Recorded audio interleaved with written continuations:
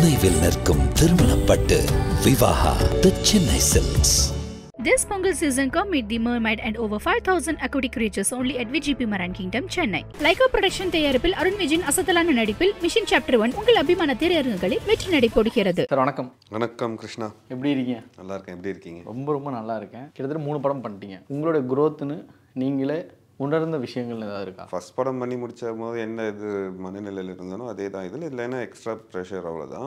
டிரெக்டராக evolve ஆயிருக்கனான்ற மாதிரி நீங்கள் கேட்குறது அந்த மாதிரி ஒரு சென்ஸில் கேட்டிங்கன்னா ப்ராப்ளி எஸ். கொஞ்சம் ஃபஸ்ட் படங்களில் பண்ண தப்ப செகண்ட் படங்களில் பண்ணல, செகண்ட் படங்களில் பண்ண தப்ப இதில் பண்ணல, அந்த மாதிரி இருக்குது. இன்னொன்று என்னென்னா நீங்கள் ஒரு புரிதலோடு வந்திருப்பீங்கல்ல, டைரக்ஷன்னா இதான், சினிமானா இதான், தமிழ் சினிமாவில் இப்படி தான் இருக்கும் அப்படின்னு ஒரு அண்டர்ஸ்டாண்டிங்கோட சினிமாக்குள்ளே வந்திருப்பீங்க. இப்போ அதோட அண்டர்ஸ்டாண்டிங் வந்து எந்த லெவலுக்கு மாறி இருக்குன்னு கேட்குறேன். இப்போது நிறைய வெப் சீரீஸ் அண்ட் நிறைய கண்டென்ட்ஸ் அந்த மாதிரி ஓடிடியில் வர்றதுனால ஆடியன்ஸ்கோட எக்ஸ்போஜரும் பெருசு. ஸோ அவங்க கான்ஸ்டண்ட்டாக அப்டேட் ஆகிட்டு இருக்காங்க, நிறைய கண்டென்ட்ஸ் பார்க்குறாங்க. நம்ம இங்கே தமிழ் சினிமாவில் கொடுக்காத கண்டென்ட்ஸ்லாம் அவங்க இதில் பார்க்குறாங்க. ஸோ அப்படி இருக்கும்போது நம்மளும் film maker we need to update our cells. அது அவங்க அந்த ஒரு இதுக்குன்னு இருந்துகிட்டே இருக்கணும் எல்லாமே. அது கண்டிப்பாக எல்லா ஃபிலிம் மேக்கருக்கும் இருக்கும்னு நினைக்கிறேன். கிட்டத்தட்ட 10 வயசுக்கு அப்புறம் நமக்கு அந்த சினிமா பற்றி நிறைய ஆர்வம் வரும், ஹீரோஸ் அந்த மாதிரிலாம் நம்ம பார்க்க ஆரம்பித்தோம். எனக்கு ஒரு 3 டிகேட் பற்றி சொல்லுங்கள். உங்களோட அந்த 10 வயசுக்கு அப்புறம் 10 to 20, 20 to 30, 30 to 40 சினிமாவை நீங்கள் பார்க்குற அந்த கோணம் வந்து எந்த அளவுக்கு மாறி இருக்குன்ற சொல்லுங்கள். 10 to 20 சினிமா ஒரு ஃபேண்டசி லேண்ட் மாதிரி இருந்தது. ஏதோ ஒரு தூரத்தில் ஏதோ ஒரு உலகத்தில் ஏதோ நம்மளை வந்து கேமரா வச்சு ஏதோ ஒன்று எடுத்து நம்மளுக்கு காமிக்கிறாங்கன்ற மாதிரி ஒரு ஃபேண்டசி இதுதான் இருந்தது. அந்த லேட் டீன்ஸ்லேயே வந்து அது சினிமாவோட புரிதல் கொஞ்சம் நம்ம படங்கள் பார்க்குறது, வேர்ல்ட் சினிமாவுக்கு எக்ஸ்போஸ் ஆகும்போது அதோட இதை பார்க்குறது. ஸோ இதெல்லாம் வச்சு பார்க்கும்போது எனக்கு அந்த 20s ஓரளவுக்கு ப்ராப்பராக இதுதான் சினிமா அந்த மாதிரிலாம் புரியுது. பட் அதுக்கு முன்னாடி அதுக்கு முன்னாடி இந்த டீனேஜுக்கெலாம் முன்னாடி வந்து ஒரு ஃபேண்டசி இது மாதிரி தான் நான் பார்த்துட்டு இருந்தேன். அண்ட் தென் 20s அந்த 20 to 30 வந்து நான் ஃபுல்லாக அந்த சினிமா தேடல் இதுலேயே போயிடுச்சு. தேடல் அந்த ஒர்க் பண்ணுறது அந்த இது எக்ஸ்பீரியன்ஸில் போயிடுச்சு. அது எப்படி அந்த தேடல்ன்றது எப்படி வந்துச்சுன்னா, படம் பார்த்து இந்த படத்தை நம்ம புரிஞ்சுக்கிறோம், டீகோட் பண்ணுறது அந்த அளவுக்கு இது இல்லை. ஜென்ரலாக படம் பார்க்குறது, பட் படம் பண்ணணுன்ற ஒரு இதுக்குள்ளே மைண்ட் செட்குள்ளே வந்த டைம். நான் என்ன 2021 இருக்கும்போது நான் இங்கே அசிஸ்டன்ட் டைரக்டராக ஒர்க் பண்ண ஆரம்பித்தேன். ஒரு படத்தில் அது நடக்கலை. ஸோ அந்த டைமில் தான் வந்து சினிமாக்குள்ளே வந்து போலான்ற ஒரு டிரெக்டர் ஆகணும், சினிமாட்டோகிராஃபர் ஆகணுன்ற மாதிரி ஒரு இதில் உள்ளே வந்தது. ஸோ அந்த ஒரு ஃபர்ஸ்ட் 10 years அந்த இது 20 to 30 வந்து ஒரு லேர்னிங் ப்ராசஸ் மாதிரி தான். Learning process. எனக்கு லேட் 20sலேயே நான் படம் பண்ண ஆரம்பிக்கணும்னு நினச்சேன். ஓகே. நான் ஃபஸ்ட் படம் பண்ணணுன்னு நினச்சது வந்து 2011. ஸோ அப்போ பண்ணும்போது அது ஆல்மோஸ்ட் நடக்கிற மாதிரி இருந்தது. அந்த கதைக்கு 3 ப்ரொடக்ஷன் கிட்ட அட்வான்ஸ்லாம் வாங்கியிருக்கேன், அதெல்லாம் நடந்தது. ஸோ அது ஒரு பாயிண்டில் அது நடக்காததுனால வந்து ஸோ ஒரு புரிதல் வரும்ல சினிமா மேலே. ஓகே, இது சில விஷயங்கள் இப்படி தான் பண்ணணும் அந்த மாதிரிலாம். ஸோ அந்த 20 to 30 வந்து அந்த எக்ஸ்பீரியன்ஸ் அந்த இதெல்லாம் 30 to 37, 38 தான் ஃபஸ்ட் படம் பண்ணேன். ஸோ அந்த இதில் வந்து தீவிரமாக வந்து ஒரு ஃபிலிம் பண்ணியே ஆகணுன்ற ஒரு சிச்சுவேஷன் ஒரு இது. ஸோ சர்வைவல் எல்லாமே சேர்த்து ஒரு தள்ளிடும் ஒரு பாயிண்டில். ஸோ அப்படி தான் பார்க்குறேன். எனக்கு அது இதை டிஃப்ரென்ஷியேட் பண்ணி பார்க்கணுன்ற மாதிரி எனக்கு ஸ்டேஜாக சொல்ல தெரியல. ஒரு பாயிண்டில் ஆசைப்பட்டோம், அதுக்கான ஆசைப்பட்டேன், அதுக்கப்புறம் அதுக்கான தேடல் அதெல்லாம் நடந்தது. இவென்ச்சுவலி படம் பண்ணேன், அவ்வளோ. மில்லர்ன்றவங்க வந்து இலங்கையில் வந்து ஒரு முதல் கரும்புலி அப்படின்னு சொல்லுவாங்க. வசந்தன் அவரை மையமாக வச்சு எடுக்கப்பட்டதா? அவரு சரி, அவரை மாதிரி நிறைய போராளிகள் எனக்கு அவங்க லைஃப்லாம் எனக்கு ரொம்ப பிடிக்கும். எனக்கு ஸ்ரீலங்கன் சிவில் வார்ன்றது வந்து எனக்கு ரொம்ப அஃபெக்ட் பண்ண ஒரு விஷயம். ஸோ அவரோட ஸ்டோரி அவரோட இதுக்காக நான் அந்த மாதிரி வைக்கல. பட் அந்த பேர் எனக்கு ரொம்ப பிடிக்கும். மில்லருன்ற அந்த பேர் எனக்கு ரொம்ப பிடிக்கும். அது வந்து இன்னொரு இது வந்து சேவிங் பிரைவேட் ரைன் அந்த இதோட படத்தில் ஜான் மில்லருன்னு டாம் ஹேங்க்ஸ் பண்ண கேரக்டர். எனக்கு அந்த மில்லரோட அந்த பேர் எனக்கு பிடிக்கும். ஸோ அந்த பேர் இதுக்கு செட் ஆகுன்ற தோணுது, அப்படி தான் வச்சது. உங்களுடைய முதல் படத்துலையும் சரி, 2வது படம், இப்போ 3வது படம், தொடர்ந்து 3 படங்களில் உங்களுக்கும் இலங்கைக்கும் நிறைய நெருக்கமான தொடர்புகள் இருக்குது. ஏன்னா முதல் படத்தில் வந்து அவங்க ஊருக்கு போகணுன்னு தான் அவங்க பண்ணுவாங்க. 2வது படத்தில் எனக்கு கிட்டத்தட்ட அந்த லேண்ட்ஸ்கேப் பார்க்கும்போது நமக்கு ஒரு இந்த இலங்கையை தான் ஞாபகப்படுத்தும். தனுஷ்கோடி அந்த பகுதியில் தான் நீங்கள் படமும் ஷூட் பண்ணியிருப்பீங்க. 3வது படத்தில் எனக்கு பேருன்றனால கேட்ட பேருக்கு நீங்கள் டெஃபினேஷன் கொடுத்துட்டீங்க.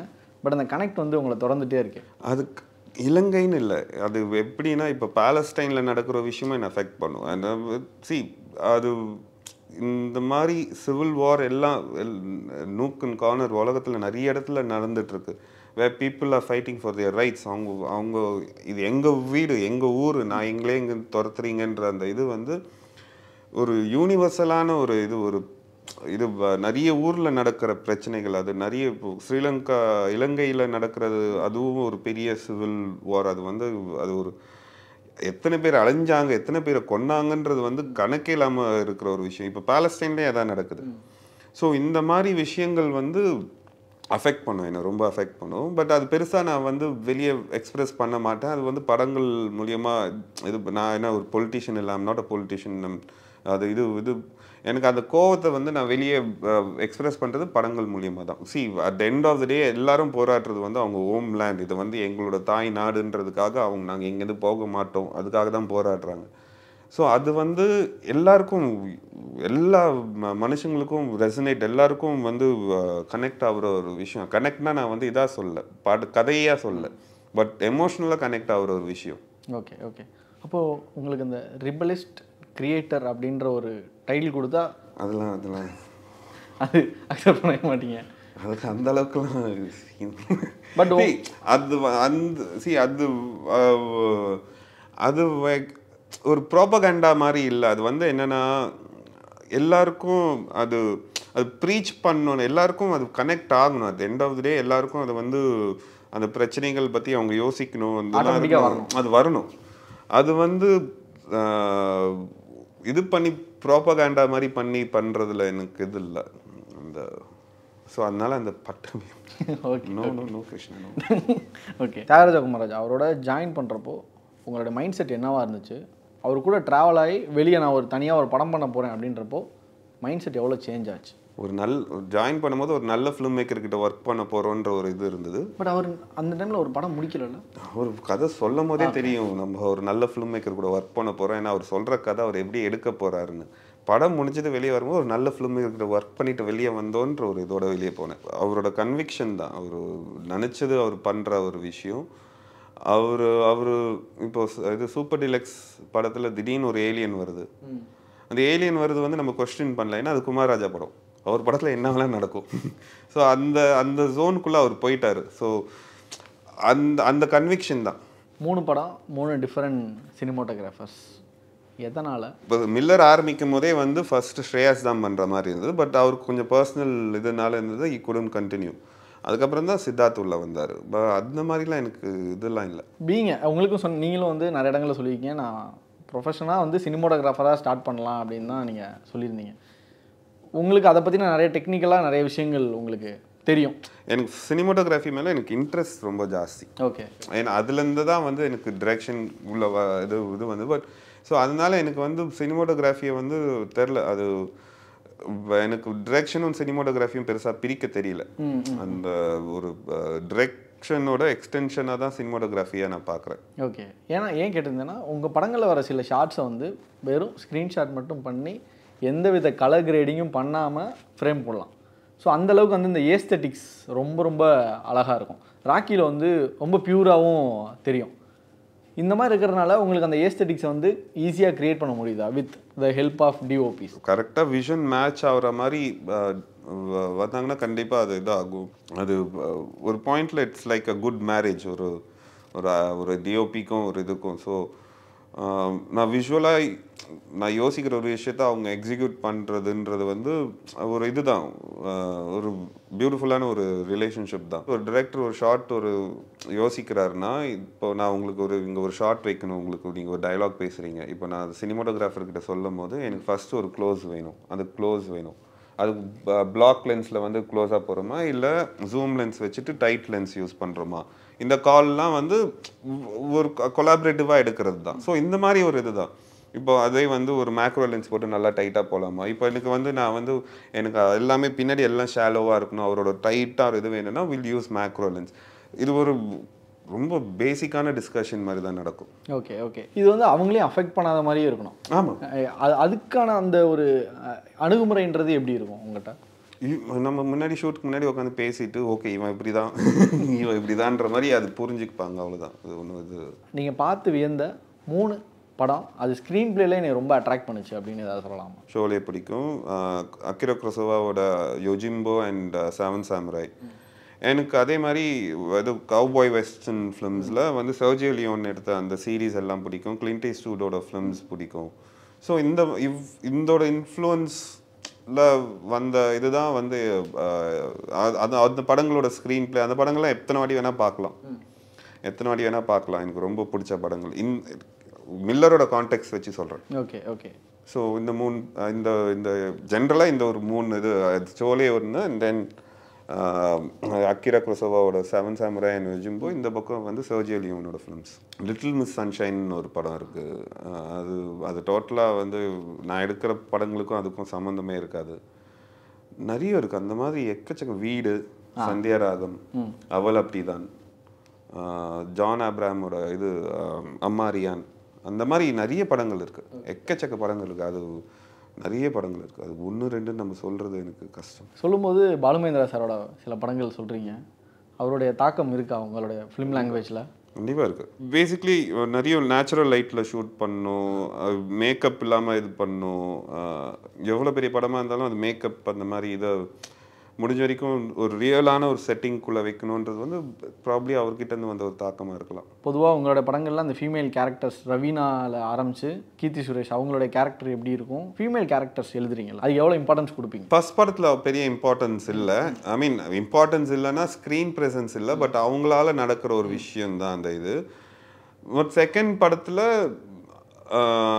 ஒரு விக்டிமாக இருக்கும், அவங்களே போய் ஜஸ்டிஸ் தேடுறாங்க, அவங்களே வந்து அந்த ரிவெஞ்ச் எடுக்கிறாங்கன்ற போது ஆப்வியஸ்லி அது அப்படி தான் ஸ்ட்ராங்காக தான் எழுதி ஆகணும் அந்த இது. அண்ட் இதுக்கும் ஒரு ஸ்ட்ராங்கான ஒரு இதுதான். And basically my wife is one of the strongest woman I've seen. அந்த இது எங்கள் அம்மாவும் சரி, என்னை சுற்றி இருக்கிற பெண்கள், என் ஃப்ரெண்ட்ஸ் எல்லாமே ஸ்ட்ராங்கான விமென் தான். ஸோ அவங்களோட இன்ஃப்ளூயன்சஸ் தான் வந்து நான் எழுதுகிற கேரக்டர்ஸ், இந்த ஃபீமேல் கேரக்டர்ஸ்க்கெலாம் இன்ஃப்ளூயன்ஸ். படத்துக்குன்னே ஒரு ரிதம் செட் பண்ணணும், இந்த படம் இந்த மாதிரியான டோனில் தான் இருக்க போகுது அப்படின்னு சொல்லி எப்படி நம்ம டிஓபிட்ட வந்து கன்வே பண்ணுறோமோ அதேமாதிரி மியூசிக்காகவும் எனக்கு இந்த மாதிரி தான் இருக்கணும் அப்படின்னு சொல்லி சில விஷயங்கள் இருக்கும். ரெஃபரன்ஸாக எதுவும் சொன்னீங்களா, இல்லை எப்படி அந்த ரிதம் செட் ஆச்சு? நிறைய பர்க்யூஷனல் இன்ஸ்ட்ருமெண்ட்ஸாக போகலாம் அது. அண்ட் தென் இந்த வெஸ்டர்ன் ஃபிலிம்ஸோட இன்ஃப்ளூயன்ஸில் இது பண்ணலாம். ஸோ இந்த மாதிரி ஒரு ஜென்ரல் இது போச்சு. பேசிக்லி வெஸ்டர்ன் ஃபிலிம்ஸோட இப்போ என்னியோ மோரிகோன் மாதிரி அவரோட ட்ராக்ஸ் அண்ட் தென் நம்ம இந்தியன் ஃபோக் மியூசிக், இது எனக்கு ஆஃப்ரிக்கன் பர்க்யூஷனல் இன்ஸ்ட்ருமெண்ட்ஸ், இது எல்லாத்தோட அமல்கமேஷன், எல்லாத்தோட கலவையாக தான் இருக்கும். இந்த மாதிரி ஒரு டிஸ்கஷன் போச்சு, இப்படிலாம் பண்ணலான்ற மாதிரி. ஸோ இது பேசணும், நான் ஜிவியோட உட்காந்து பேசிட்டு தான் அந்த இது போகணும். யூஸ்வலாக நடக்கிற ஒரு விஷயம் தான் டெக்னீஷியன்ஸோட அந்த டிஸ்கஷன். ஆக்ஷன் சீக்வன்சஸ் உங்கள் படங்களில் ரொம்பவே நோட்டபுளாக இருக்கும். இன்னொன்று கண்ணே மூடுற அளவுக்கு வயலன்ஸ் வந்து உங்கள் படங்கள்லேயும் அதிகமாக இருக்கும். இதில் ஒரு ஷாட், ஒரு 5 ஃபாரின் போலீஸ் இருப்பாங்க, அவங்க எல்லாத்துக்குமே பாம் பிளாஸ்ட் பண்ணுற மாதிரி அட் அ டைமில் 5 பேரோட உடலும் வெடிக்கிற மாதிரி வச்சுருப்பீங்க.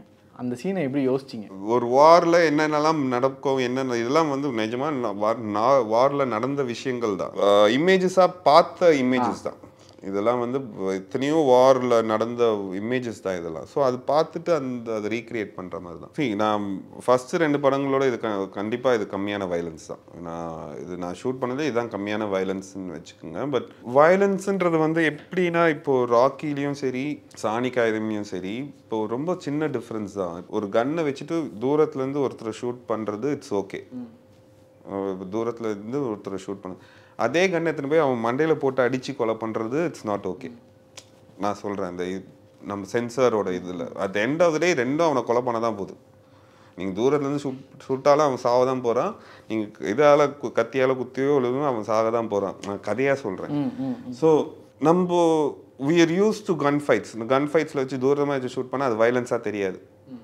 ஸோ அந்த இதில் அப்படி பார்த்தா இதில் வயலன்ஸே இல்லை. ஒன்லி ஷூட்டிங் தான். ஷூட்டிங் இது மாதிரி தான் நிறைய.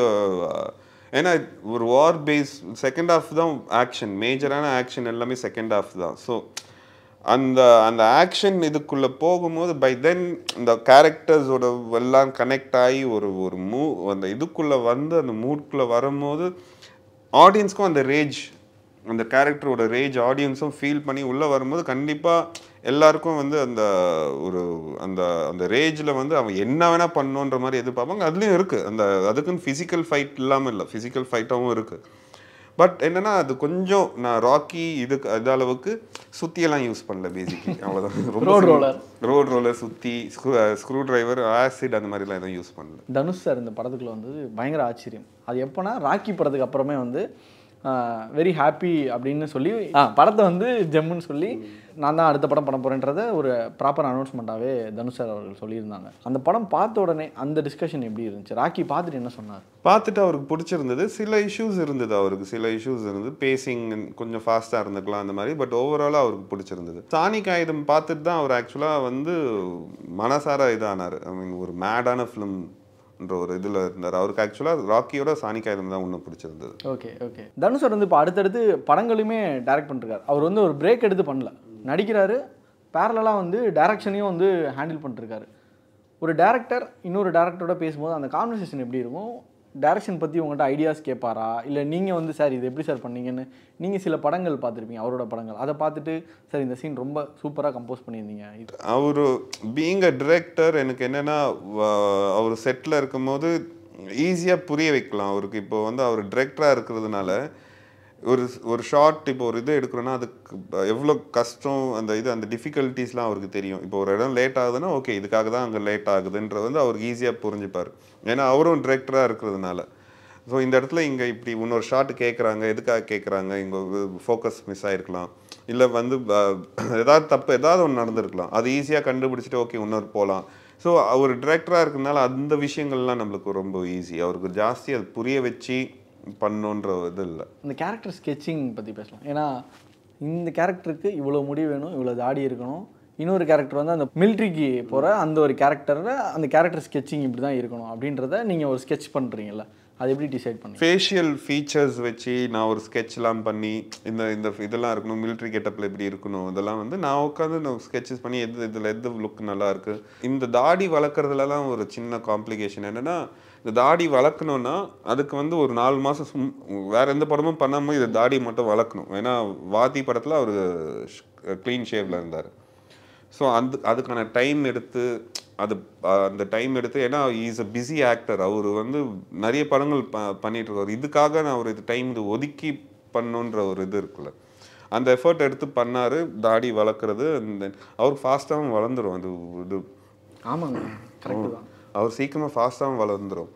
ஸோ அந்த லுக்கெலாம் வந்து இப்படி தான் நாங்கள் பேசி அது அவர் காஸ்டியூம்லாம் போட்டு ஒரு லுக் டெஸ்ட்லாம் பண்ணோம். ஒரு இது ஃபோட்டோஷூட் லுக் டெஸ்ட் மாதிரி. ஸோ ஒரு இதுதான் 2 பேர் டிஸ்கஸ் பண்ணி என்னோடய ஐடியாஸ் நான் சொல்லுவேன், அவர் வந்து இப்படி இருந்தால் எப்படி இருக்கும்ன்ற மாதிரி அவர் சில இதில் சொல்லுவார். ஸோ அப்படி தான் அவர் பேசி இது பண்ணது. கமிட்மெண்ட்ன்றது எப்படி இருக்கும் அவர் ஆன் ஸ்பாட்டில்? ரொம்ப இது இஸ் அ கமிட்டட் ஆக்டர், அதில் எந்த டவுட்டும் இல்லை. அவர் ஃபஸ்ட் வரும்போதெல்லாம் உங்களுக்கு என்ன இன்ட்ரெஸ்ட் இல்லாத மாதிரி தான் இருக்கும். அவர் வருவார், அப்படி சைலண்டாக உட்காருவார், ஷார்ட்டுக்கு வரும்போது டப்புன்னு நடிச்சுட்டு அவர் வரன்னு போயிடுவார். பட் அது எடிட்டில் பார்க்கும்போது தான் வந்து அந்த இம்பேக்ட் எனக்கு தெரிஞ்சுது. நாங்கள் டெய்லி எடிட் பண்ணிகிட்ருப்போம், நாங்கள் ஷூட் பண்ணுறது. அதை எடிட் பார்க்கும்போது தான் அவ்வளோ சட்டிலாக அவ்வளோ ரியலாக பண்ணியிருக்காருன்றது வந்து எனக்கு ஃபர்ஸ்ட் ஃபியூ டேஸ் எனக்கு அந்த கொஞ்சம் இதாக இருந்தது. பட் அதுக்கப்புறம் தான் வந்து அவரோட சட்டிலிட்டி தான் வந்து அந்த ப்ளஸ் பாயிண்ட். அந்த ரொம்ப சட்டிலாக பர்ஃபார்ம் பண்ணுறது தான். அது எடிட்டில் சீனாக கோர்த்து பார்க்கும்போது தான் அந்த ப்ரில்லியன்ஸ் எனக்கு தெரிஞ்சது. அவர் எவ்வளோ ப்ரில்லியண்ட்டான ஒரு ஆக்டர்னு. ஓகே, அப்போ உங்களோட எடிட்டிங் பேட்டர்ன் வந்து அன்னைக்கு எடுக்கிறத அன்னைக்கே ஷூட் எடிட் நாங்கள் யூஸ்வலாக அதை ஷூட் பண்ணுற அன்றைக்கே வந்து அதை எடிட் பண்ணிவிடுவோம். ஒரு இது ஆன்லைன் இது ஸ்பாட் எடிட்டர் இருப்பாங்க. தனுஷ் சார் ஸ்டேஜில் சொல்லியிருந்தார், அருமாதேசை பார்க்கும்போது எனக்கு வெற்றிமாறனை பார்க்குற மாதிரி இருக்குன்றதை சொல்லியிருந்தார். ஒரு ஷார்ட் ஸ்பேன்லேயே உங்களுக்கு வந்து இந்த மாதிரியான ஒரு நேம் கிடைக்கிறதுன்றது வந்து ரொம்ப ஒரு பெரிய விஷயம். அது அவர் சொன்னோன்னே என்ன நினச்சிருந்தீங்க? அங்கே வெற்றினா வந்து எனக்கு பர்சனலாகவே தெரியும். அவர் ஃபர்ஸ்ட் ஃபிலிம் பண்ணுறதுக்கு முன்னாடியே எனக்கு தெரியும். எனக்கு அவரோட ஜேர்னியே எனக்கு தெரியும். ஸோ அவரோட கம்பேர் பண்ணுறது வந்து அவர் தனுஷோட ஒப்பீனியன். அது இது எனக்கு நான் அதெல்லாம் பெருசாக எடுத்துக்கல. எனக்கு நான் கற்றுக்கிட்டு தான் இருக்கேன். அவர்லாம் எங்கேயோ இருக்கார், நான் கற்றுக்கிட்டு அந்த மாதிரி தான் இருக்கேன். ஸோ அதை நான் பெருசாக இது பண்ணிக்கல. அது அவரோட ஒப்பீனியன்ற மாதிரி அப்படியே விட்டேன். பஸ் ஸ்டாண்டில் வந்து ஒரு ஸ்கிரிப்ட் வச்சுட்டு போயிட்டீங்க, லவ் ஸ்டோரி ஸ்கிரிப்ட். அது எப்போ எடுப்பீங்க? ஏன்னா எல்லாரும் வந்து அவரோட வெயிட் பண்ணிட்டு இல்லை, அது இது வரைக்கும் நான் அது பஸ் ஸ்டாப்பில் வச்சுட்டு போனது இன்னைக்கு வரைக்கும் அது யாரும் எடுக்கல. அதனால கண்டிப்பாக நான் எடுப்பேன். எனக்கு நிறைய ஐடியாஸ் இருக்குது, அது மாதிரிலாம் பண்ணோன்ற ஆசை இருக்குது, ஐடியாஸும் இருக்குது, பண்ணுவேன் கண்டிப்பாக. ரொம்ப ரொம்ப நன்றி. தேங்க்யூண்ணா. தேங்க்யூ. நினைவில் நிற்கும் திருமணப்பட்டு விவாஹா தி Chennai silks. This Pongal season come meet the mermaid and over 5,000 aquatic creatures only at VGP Marine Kingdom, Chennai. Leica production தயாரிப்பில் அருண் விஜயின் அசத்தலான நடிப்பில் மிஷன் சாப்டர் 1 உங்கள் அபிமான திரையரங்குகளில் வெற்றி நடை போடுகிறது.